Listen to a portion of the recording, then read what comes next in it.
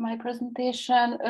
In the following, I would like to briefly describe host microbiome interactions and their modeling possibilities from several aspects. Usually, the microbiota and the host organism live in a symbiotic relationship, which broadly means a long-term association of two or more organisms. This association can be either harmful or beneficial to either partner, but we generally prefer to call beneficial microbes symbiotes. Harmful microbes are less likely to form long-term relationships with their host and are called pathogens or parasites. Symbiosis range from dependence of the host on a single microbial species to dependence on a complex microbiome of many species. And the symbiotes can provide many benefits to the host, including food supply, protection against pathogens and predators, and they can increase the tolerance to environmental stress and can help the immune system maturation as well. Although beneficial symbiosis increase the host fitness, they are not without cost. The host also provides the symbiotes nutrient supply, protection from other pathogens or predators, and a stable environment for them. The symbiosis occurs in each generation when the microbial symbionts colonize their hosts. In some systems, the primary way of acquiring a symbiont is through horizontal transfer from the environment. To establish horizontally spreading symbiosis, the hosts must select beneficial symbionts from a potentially large number of microorganisms. The horizontal transfer is the dominant transmission mode for vertebrate hosts, which often have large and diverse microbiomes. It is also because vertebrates must manage the colonization and reproduction of large communities of microbes by limiting entry and preventing the proliferation of harmful or unnecessary microbes. In other systems, such as invertebrates, the symbionts are often transmitted vertically from parents, usually the mother, to the offspring. Vertical transfer results in relatively fewer symbionts being passed directly from hosts to their offspring, allowing for tighter exposure control to the symbiont by the offspring. Parents can facilitate the transfer of symbionts in many ways, for example, by coating the surface of the eggs with microbial symbionts, or in the case of kudzu bug shown in this picture, by placing the microbes in a closed capsule next to the hatching offspring, which it consumes immediately after hatching. In both modes of transmission, once the symbiosis is established, the host must control the symbiote population by preventing overreproduction and overexploitation of host resources. Whether we are talking about surface-bound, plant-associated, or within-host systems, disruption of the symbiosis has detrimental effects on the health of the host organism, leading to different diseases. In the human context, gastrointestinal disorders like inflammatory bowel disease and some metabolic disorders like diabetes have been shown to be caused by an imbalance between the body and the microbiome. To understand the symbiosis, we need to know the different gut microbiome members and how they communicate with each other and the host. This communication occurs through the production of metabolites, so it is essential to identify which microbes are present and their metabolic output. However, this still doesn't fully elucidate the dynamic interactions between the host and the microbiome, as the metabolic output of microorganisms depends on their environment. This fact leads to the individual differences, making successful treatment of these disorders quite difficult. As I mentioned in my previous presentation, experimental approaches although crucial, cannot fully capture the mechanisms, interactions, and function due to the enormous complexity of the gut environment. In a within host system, genome-scale metabolic models help better understand the relationship between the host and its microbes. In this approach, we can visualize bacterial interactions as a metabolic network by placing the set of the metabolic reactions of a single bacterium in a compartment in the metabolic network. We can isolate the metabolic reactions of one microbe from those of another microbe or even the host cells. By placing each cell compartment in a shared compartment, we can simulate how different cells interact metabolically with each other. This is the compartmentalization approach I mentioned in the previous lecture. Once we have the metabolic networks of each bacteria and have managed to link them somehow, we can immediately apply the constant base methods, the FBO and its extensions appropriate to the purpose of the study. The figure shows a simulation of metabolic interaction between two bacteria. Of course, we can do this with several bacteria as well. A bacterial metabolic compartment is located in a compartment that is connected to a metabolic compartment representing a host cell. The host cell compartment is connected to another compartment representing the host bloodstream. Arrows between the different compartments indicate exchange reactions. Solid arrows indicate the influx of metabolites into the system. And then the dashed arrows represent the outflow of metabolites from the system, representing metabolites excreted in feces or translocated into bloodstream. So far, these are only two cells. If the goal is to study host microbiome interactions, we can introduce a compartment representing a host cell and link it to a joint metabolic compartment representing the gut lumen. Using this approach, Heiken and her contributors have combined the metabolic compartments of Bacteroides theta Omicron and a generalized mouse cell into a metabolic network. They investigated their metabolic dependencies by simultaneously optimizing the growth rate of the host cell and the microbe. It was one of the first analyses of the co-metabolism between the host cell and the coexisting microbe. In this study, the growth of mice and bacteria was modeled simultaneously on 5 different diets. And with this integrated model, they were able to capture mutually beneficial cross-feeding as well as competitive interactions. They also identified metabolites exchanged between the two organisms, which they compared with published metabolomics data.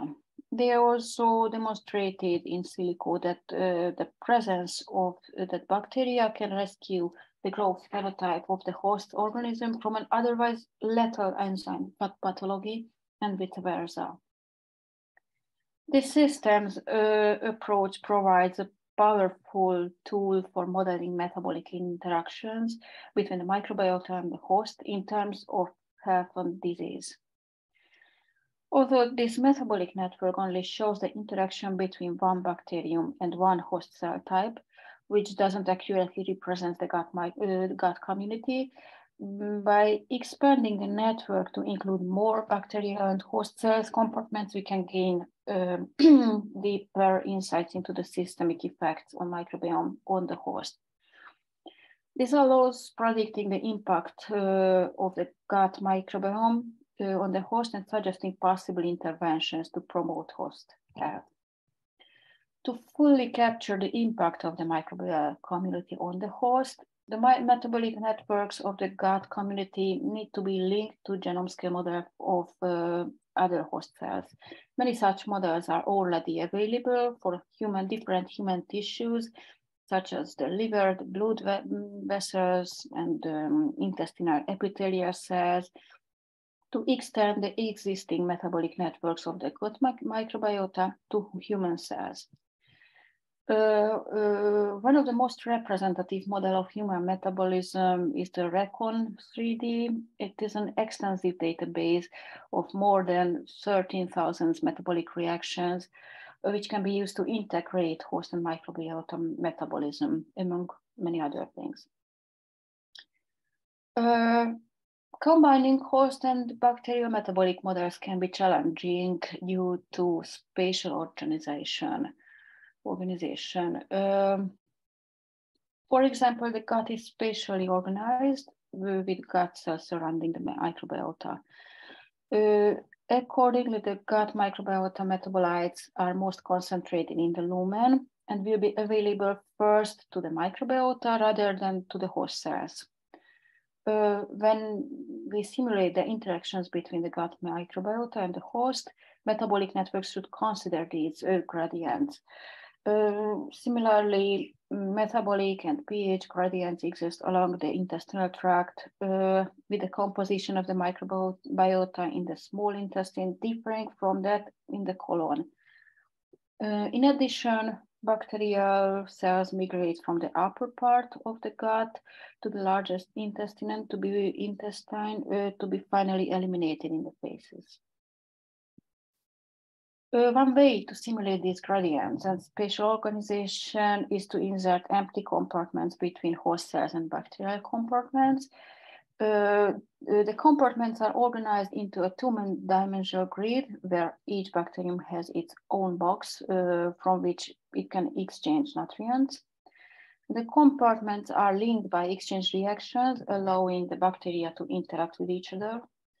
A new bacterium can fill the empty compartment, which can simulate bacterial movement or reproduction. The empty compartments also simulate gradients, as not all of the nutrients that enter them reach the next compartment full of bacteria.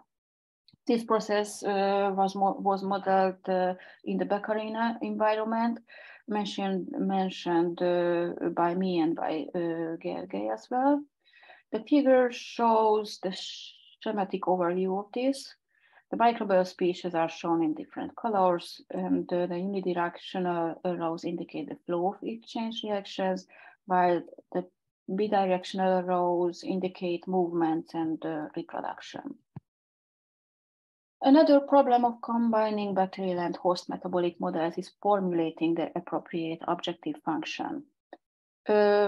In most metabolic networks, either total biomass growth or metabolic output is optimized. In the gut, the host benefits most from a balance in the metabolic production of all bacteria, which requires a balance between the distribution of different microbial species. The already mentioned OPTCOM, a two-level optimization approach, can be used to solve this problem. Each microbe grows at a specific growth rate, and the OPTCOM and Casino toolboxes take this into account, but not the steady state of the community. Therefore, the optimization of biomass production results in the dominance of the fastest growing bacteria in the system, which leads to a flux distribution that is not representative of the flux distribution of the gut community. To overcome this problem, the SteadyCom tool was developed to consider the community's steady state. To accurately represent the reality, the results of simulations of metabolic networks need to be experimentally validated. In addition, after the initial model has been built, additional, for example, omics data can be integrated to better fit the model to the physiologically relevant context. We can use metagenomic profiling to provide data on the growth rate of community members. This figure shows a schematic overview of a compartmentalized host microbiome model. And we can integrate different data types into the model to simulate personalized microbiomes, nutrition or gene expression data detected in body fluids. The colors illustrate the parts of the model that can be put into context with the different data types. While metagenomics provides information about the microbes present in a community, communities with similar composition can still differ significantly in which functions are active. Metatranscriptomic and metaproteomic data characterize the RNA and proteins that shape community metabolism. Both datasets provide evidence for which metabolic pathways are active in the community and can therefore be used as reaction weights. And the metabolomics can provide helpful information on the shared metabolite pool and the exchanges that take place in the microbial community. We can tailor constraints of exchange reactions to these data to reproduce metabolite availability, production, and consumption. In addition, the measured saturated metabolites indicate which pathways are active, and they also can therefore be integrated into the model as reaction weights. In the following, I would like to move beyond the field of metabolic modeling and continue with the description of host-associated microbiome communities from the community ecology perspective. It is clear from the above that animals and plants are host to microbial communities that promote their health and fitness. And these host-associated communities are usually very diverse and distinct from microbial communities in the external environment. In addition, the composition of the microbiome can vary considerably between individuals of the same species or genotype, and also within individuals at different ages and life stages. The processes that determine the composition of these communities are still poorly understood, but it is necessary to consider both deterministic and stochastic processes at multiple scales. I would now like to review the processes within the individual host and between communities that arise from several hosts. The focus will be on host-associated communities colonized by microorganisms from the external environment, including horizontally spreading microbes with a free-living phase as well.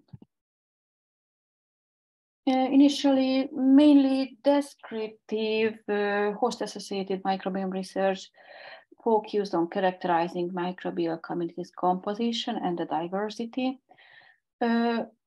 Such work has shed light on some factors that influence this composition over a wide range of scales, but there are also significant limitations to this approach. Firstly, it relies on taxonomic rather than functional measures of diversity and composition, even though the latter are selected for or adapted to by the host. The phylogenetic correspondence between the microbial taxonomy and the trait composition is far from perfect. On the other hand, several microbial taxa may be functionally redundant, performing the same role, and this also hinders a clear correspondence between composition and function. As a pathway to identify the common traits of microbial communities in multiple hosts, many studies have characterized the so-called core microbiome, which comprises microbial taxa that occur in high abundance in a host population or species.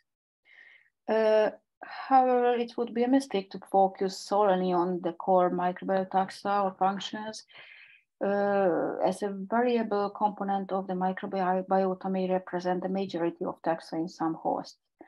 Several rare or transient taxa have been reported that have a disproportionately large effect relative to their abundance, or that is present beyond the presence in the host. In contrast, some abundant taxa interact little with the host or other microbiome members.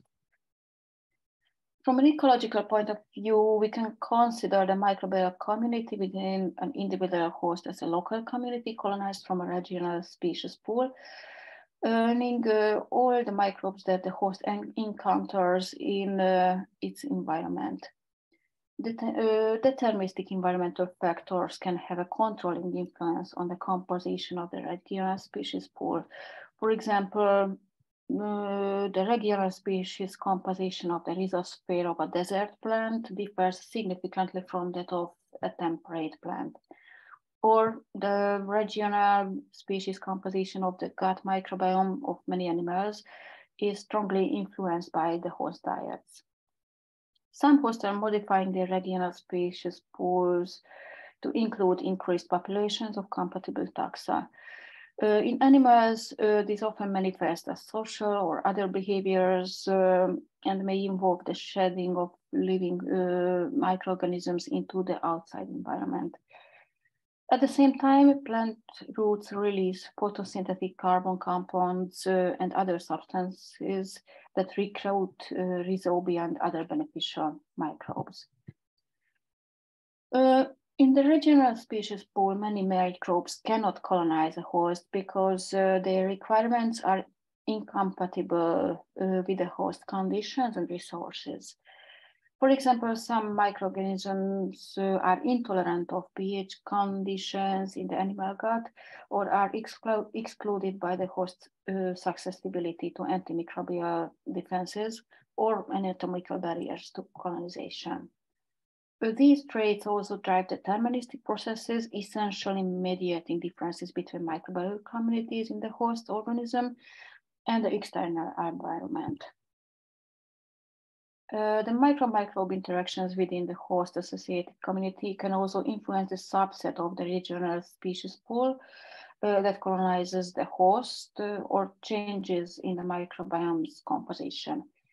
These interactions are complex and diverse, but also generally deterministic. Some interactions are competitive, parasitic, or predatory, while others are mutualistic, and different types of interactions may occur simultaneously. These pairwise interactions are likely to be influenced by interactions with a third species, other higher order interactions between microbes, and by the interactions with the host. For studying the patterns of host-associated communities, the co-occurrence network analysis offers a very valuable method. It is a topological approach. Several processes may contribute to co-occurrence, including shared habitat requirements and cooperative and indirect interactions. For example, the figure shows an analysis, example analysis of a wild oat rhizosphere community. It has a much more connected and complex network structure than the surrounding bulk soil communities with predominantly positive co-occurrence patterns. We can use these network approaches also to detect key taxa whose impact on the community is indirectly manifested through their role in the network. The microbiome communities associated with each host are not isolated, but linked through transmission between hosts.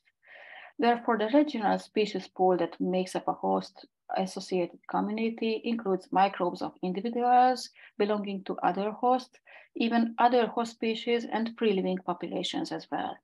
Together, these communities form a meta-community, which is a set of local communities linked by the dispersal of potentially interacting species. It is important that the composition of local communities is influenced by the processes that operate at the level of the entire meta-community. These processes include dispersal between local communities and ecological drift as well, the random changes in the relative abundance of species. Many of these processes are stochastic, although the evolved properties of hosts that facilitate transfer between hosts can make dispersal events at least partially deterministic. The significant contribution of stochastic processes to developing inter-host variation in microbial communities contrasts with the processes within individual hosts, which are predominantly deterministic. It is clear that the taxonomic and functional composition of host-associated microbiome is influenced by processes operating at the level of host populations, and that the level of control over the composition of the host microbiome varies greatly. The host species derive many benefits from their microbial communities, such as protection from enemies. The antibiotic-producing microbiomes are one of the most abundant groups of beneficial microbiomes in nature. The following, I would like to give an example of the increasingly accepted fact that hosts assemble non-random microbial symbioses, and that beneficial symbionts occur in these assemblages with a higher frequency than random ones. In other words, hosts can select suitable microbial partners, sometimes even a single species. For example, we can consider the attine ants, which live in mutualistic symbiosis with a vertically spreading fungus. And the ants keep the fungus in a warm and moist environment and feed it plant material, such as leaves. And the fungus, in turn, digests the plant material to feed the ant colony. The ants also harbor and feed on a cuticular microbiome, which in turn provides antibiotics that the ants use to kill pathogenic fungi and bacteria that invade the fungal colonies. There are two possible explanations for how this system works. The first is that only the pseudocardia bacteria are true mutualists. They evolved and co-diversified with attine ants by vertical transmission and are rarely recruited through ant lineages or from the environment. But this interpretation raises the problem of how the efficacy of antibiotics could have persisted over millions of years, given the persistent presence of generalized and specialist fungal pathogens such as the Ascopsis. The other explanation is that the ants constantly recruit a wide variety of actinobacteria from the soil, which maintains their effectiveness through the simultaneous use of antibiotics with different modes of action. In fact, it is known that the Arctic ants' cuticular microbiome contains many actinobacteria species, and that they can produce active antibacterial and antifungal agents. The mutualistic presence of several bacteria raises two further problems. First, how does the ant selectivity ingest beneficial bacteria from the vast pool of bacteria in the soil? And how can this diversity be maintained in the microbiome if we are in competition for the ant niche? The concept of screening was introduced to model the coevolution of the host and the microbiome. Supposing that the host can couple its reward to symbionts with a demanding, so-called demanding environment, such that the combination is attractive to mutualists and unattractive to parasites. In that case, selective recruitment of mutualists will occur even if the host cannot discriminate between symbionts. The host doesn't even need to know the symbiont's quality. And if the host evolves to adjust the living conditions appropriately, the potential symbionts will evolve to accept or reject the host according to the type of them. And the aim here was to identify the conditions under which host can successfully screen in antibiotic-producing bacteria And to identify the conditions for assembly, they use competition-based screening, in which the demanding environment arises from competition between symbionts. Suppose the host can stimulate competition such that beneficial symbionts have a competitive advantage. In that case, the symbionts will evolve to screen out or screen in depending on their type, or the unhelpful symbionts will simply be excluded from the competition. Here is the model.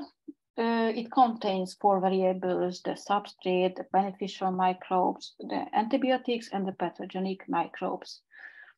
The beneficials and the pathogens can represent individual bacterial species or bacterial functional groups, and the terms are used to distinguish antibiotic producers from non-producers. Therefore, pathogens are parasites in the sense that they consume the host resources but don't provide any benefit, and thus impose opportunity cost on the host. The beneficials must always be resistant to their own antibiotics, otherwise the antibiotic production would be suicidal. And they are typically resistant to many antibiotics they don't produce themselves. So only beneficials can directly harm pathogens. You can see the parameters of the model, the immigration rates of pathogens and beneficials, the maximum per capita growth rate of pathogens, and so on. Alpha is the proportion of substrate taken up by beneficials and diverted from growth to antibiotic production. K is the half saturation constraint used in the Monod equation to limit the growth of the beneficial as a function of nutrient concentration, and delta is the decay or mortality rate. And suppose we assume that the mortality rate is the same for all 4 equations and that the total amount of substrate has reached a steady state. And in that case, antibiotics and beneficials are produced at a constant rate, allowing to substitute A for B.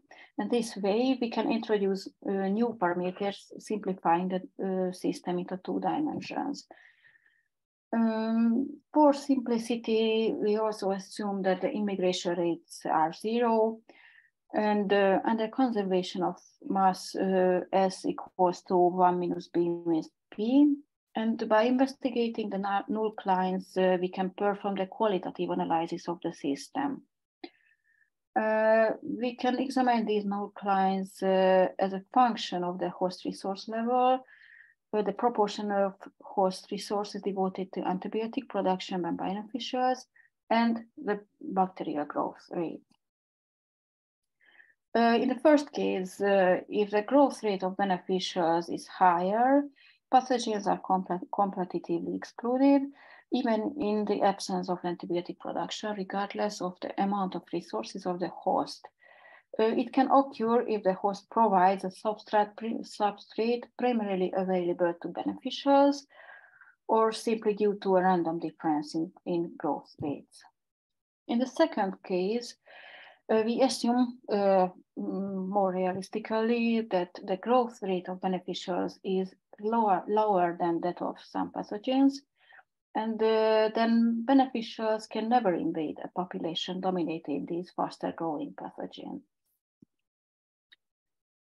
And as the beneficials devote increasing amounts of host resources to antibiotic production, priority effects begin to emerge in the community, meaning bistability or alternative steady states. And neither the pathogen nor the beneficial can invade a population already dominated by the other. Instead, there are 2 stable equilibrium states, the complete dominance of the beneficial or the pathogen. The equilibrium state depends on which bacterial type has the higher initial abundance. Therefore, the dominance of beneficial bacteria requires both antibiotic production per capita and sufficiently high initial population density, which produce sufficient antibiotics to control pathogens. And now we can add the competition-based screening by the host. Although the antibiotic production can provide competitive superiority, it is quite costly. And one option, therefore, is for the host to evolve to provide resources superior to the soil to fuel antibiotic production by beneficials. To see this effect of increasing host-provided resources on the dynamics, we let again beneficial growth rate be less than pathogen growth rate. And suppose there are no beneficials in the microbiome, in that case, the null claim of the pathogen is above the null claim of the beneficial. And the beneficial cannot invade the population of pathogens. But if the beneficials are present, increasing host resource provision steepens the null claim for the pathogen, eventually causing the system to become stable. And the beneficial domains of attraction increases strongly with the host resource provision, but only weakly with the proportion of resources diverted to antibiotic production and with antibiotic effectiveness. Finally, we can add competition-based screening by the host. Also, antibiotic production can provide competitive superiority, in some systems, we can assume that vertical transmission of beneficials doesn't occur, such as with blood rhizospheres. However, it's still possible to achieve higher initial frequency of beneficials if they have a higher immigration rate from the environment. For modeling this effect, we assume that the initial density of microbes is 0 in the host, and assume that there are non-zero immigration rates. As the initial transient state determines the behavior of the system, we study the original model, not the simplified one. As the figure shows, if the system is bistable because of high substrate production and effective antibiotic defense, it evolves to the beneficial dominated state if the immigration rate of beneficials is high compared with the immigration rate of pathogens. And this means that the vertical transmission is not required to achieve a beneficial dominated state. And the effect of bistability is that it is possible for a host to screen in a microbe dominated by beneficials, even if host-provided resources can be consumed by all bacterial types, and even if pathogens have higher intrinsic growth rates. And this process can have 3 steps. The first is when the new host microbiome starts with a higher proportion of beneficials, which can be achieved via vertical transmission or via a higher immigration rate of beneficials, due to, for instance, spatial aggregation of previously successful hosts or benign environments. The second is that the host provides a high resource level, which fuels intense interference competition via antibiotic production and results in competitive dominance by beneficials. Ultimately, we conclude that competition-based screening can describe the evolutionary ecology of the ethic cuticular microbiome. And it can be explained the high diversity of the ant cuticular microbiome by adding a 4th step to this scenario. Once the beneficial microbiome is established, other actinomycete species in the soil environment, typically resistant to a wide range of antibiotics, should be able to invade and coexist either neutrally through permanent immigration or stably through niche partitioning above the host. As a result, it is not surprising if we see signs of both vertical and horizontal transmission in actinobacterial microbiomes. This model suggests that vertical transmission of one bacterial family, the pseudocardia, may facilitate the horizontal transmission of other bacterial families by placing the system in a region of the space where the immigrant pathogens cannot survive, but the beneficials can. That means that the most important role of pseudocardia may actually to be establish dense colonies on the abdominal surface of some ant workers, so it can achieve continuous vertical transmissions by facilitating the inoculation of new queens. Screening for additional bacterial species solves the problem of explaining long-term antibiotic efficacy in the ant system. The diverse and constantly changing community of actinomitators allows for a so-called multi-drug strategy. So in the previous minutes, I flashed some snapshot of the many different modeling possibilities for host microbiome systems. We can capture the subject as a vast range of scales and approaches, from genome scale models to meta-community modeling, and by using very different tools depending on the aim and the scope of the investigated system. And thank you for your attention.